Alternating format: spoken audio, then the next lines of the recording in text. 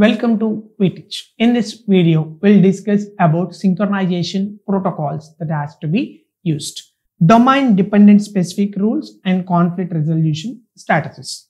What do you mean by the specific rules? Rules are known as protocols. What are the set of specific protocols that has to be used for domain-specific thing?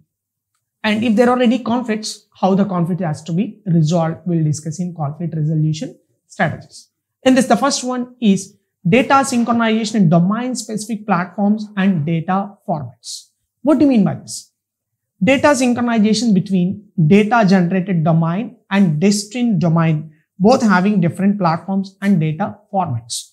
So here, the platforms or the data formats at two different devices should be synchronized. Then only the data will be successful present in two devices.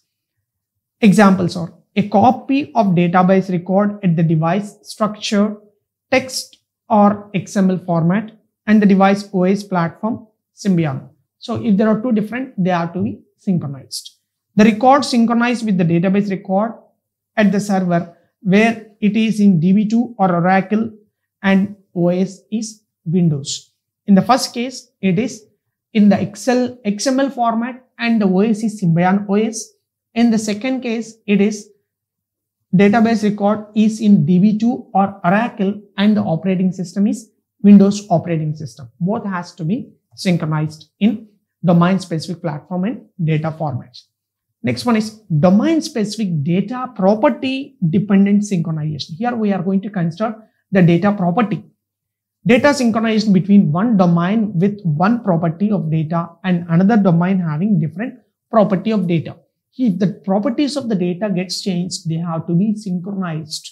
Examples are a data record at a device having an ID specified by byte synchronization with the record with an ID specified with 16-bit word at the server, and the other one is 8-bit ASCII characters and ID at 16-bit at the server.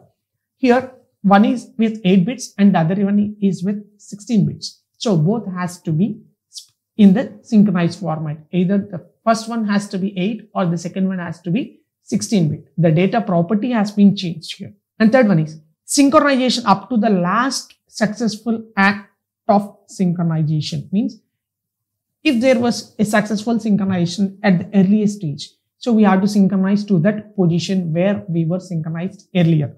A domain-specific rule that the data record considered to be synchronized if it was updated at the last connection. There was a last connection where the data was synchronized at a time interval ti. If the data is updated at tj seconds, so we have to roll back to the previous state and get the updated data, and then it has to be synchronized. Examples are a phone book record of missed calls, dial numbers and received calls. So generally they will not be backed every time. So synchronization will be done when we take the backup every time. Data record at the device synchronized with the record in the phone book. So with the record in the phone book, it gets updated. If the updated the last connection, it eventually updates again on the next connection. When the next connection happens, the phone book data gets automatically updated with the received calls as well as missed calls and dialed calls on the given number. Next one, synchronization with temporal properties of data. So there are some temporary properties of the data where synchronization has to be done. So domain-specific rule, the data record synchronized with data generated at source within the specific time interval and time separated at the domain. So according to the time interval, the data has to be synchronized. The flight timetables and set of device synchronized every week and weather report every day.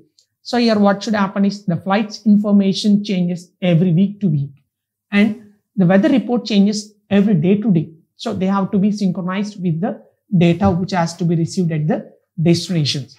And at the device, weather report updates are synchronized up to the last day and then eventually updates on day to day according to the data from the server. So this is known as synchronization with temporal properties of data. Here it's a temporary data which gets updated every day or every week according to the application that we are using. These are different type of protocols that we are using. And coming to what are the different conflict resolution strategies. if there are any conflicts. What do you mean conflicts? Conflict is a problem that occurs when we do synchronization. What are conflict resolution strategies? What do you mean resolution strategy means? If there is any conflict, how it has to be resolved is known as conflict resolution strategies. There are different conflict resolution strategies like priority-based resolution rule, time-based resolution rule, information-based resolution rule, timestamp-based resolution rule. The last one is user interaction-based resolution rules. So by using these rules, if there are any conflicts, we need to resolve those conflicts during synchronization. In this, the first one is priority-based resolution rule. According to the priority that was allotted to the data has to be synchronized. Which one has highest priority? That data has to be synchronized between the devices. Time-based resolution rule. In time-based resolution rule, we are going to fix some time interval. According to the time interval, which data is more will be compared first between the data backup storage device and the data device, and then synchronization will be done. Information-based resolution rule.